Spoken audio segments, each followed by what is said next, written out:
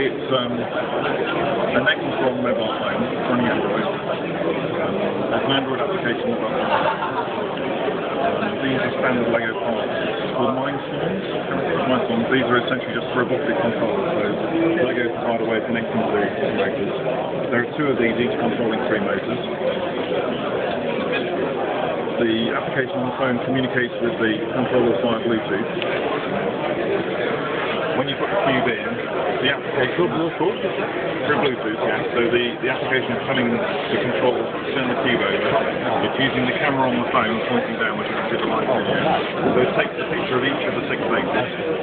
Once it's done that, it does a little bit of image processing to work out where the squares are, analyzes the colours, works out the solution, and then transmits the news to the controllers and draws the cube.